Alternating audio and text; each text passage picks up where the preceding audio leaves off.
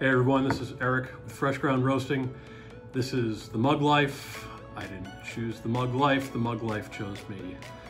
We are going to get deep in the nerd weeds today, so it's a lot of fun. I want to introduce you to an app called the Grind Size app. There's a link to download it down below in the comments. But what this is an application that will measure the size of the grinds and how different they are. Why is this important? Well, if you're any kind of coffee nerd, a lot of our discussion about pour overs, about other stuff, is about what we call fines and boulders. Anytime you grind coffee, no matter how good your grinder is, when the coffee goes through the burrs or goes around in the blade or whatever, there's going to be big chunks called boulders, and there's going to be really, really fine pieces called fines. As the water passes through the fines, they tend to extract more. As the water passes around or through the boulders, it tends to extract a little bit less, and what we end up with is uneven extraction. Depending on how many fines and how many boulders you have in your grind size, you can get a very different flavor of coffee. This is why so many coffee people obsess about the type of grinder that they're using and how many fines there are and so on. There's a cool little app, it's free. Like I said, you can download it. I'm gonna give you a little demo of how to use it. Takes a little bit of setup to do it, but it's a great tool to compare how many fines you're getting on one grinder versus another grinder, or even log data for your brewing and see what that's like. So I'm going to show you how to set it up and how to use it. We're going to jump from taking a picture of our grind to actually doing a little screen capture of the a demo of using the Coffee Grind Size app. So to get it set up, what you're going to need is a light colored something background that we can take the picture on, and a reference object, a US penny in my case. You can also use a nickel or a quarter, depending on how wealthy you are.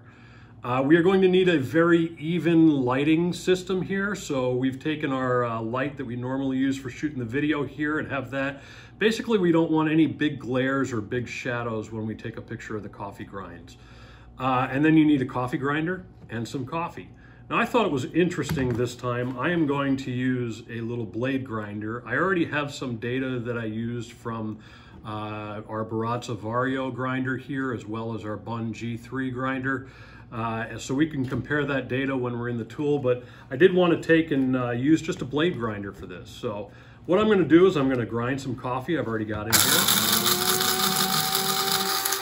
One part with blade grinders is you never know quite how fine or coarse you're going to get it, but we'll take a quick look here. It's kind of coarse still. That might be something I use for Chemex. All right, so now what I'm going to do is I'm just going to take a pinch of the coffee grounds, and the best way to do it is just kind of spread them on the white surface as evenly as you possibly can.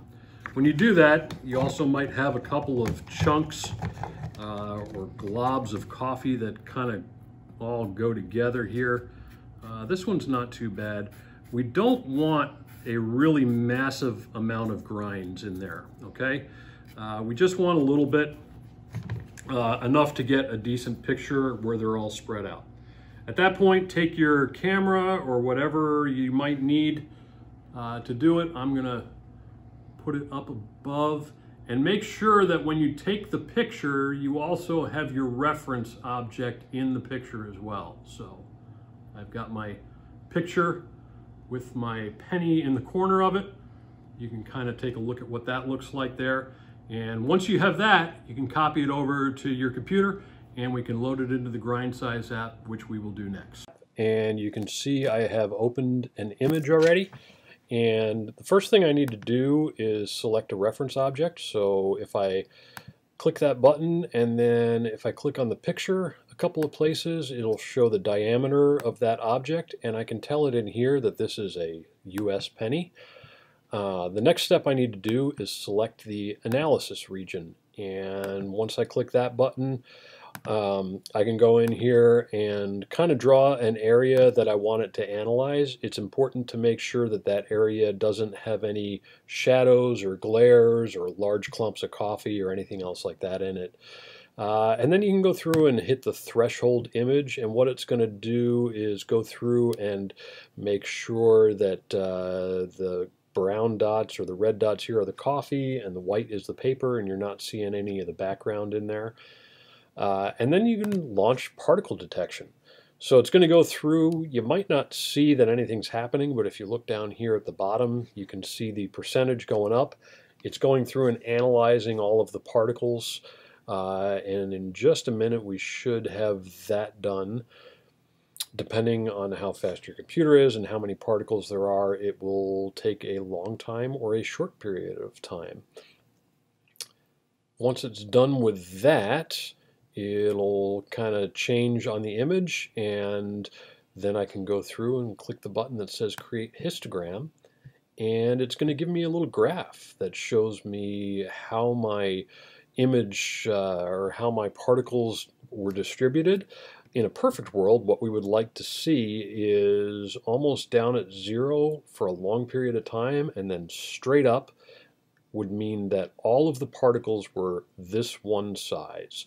That's never going to happen, but what we see is with different grinders is this curve will go up at different rates, which means that there's more fines down here on this kind of gentle slope than one that might have a steeper slope to it.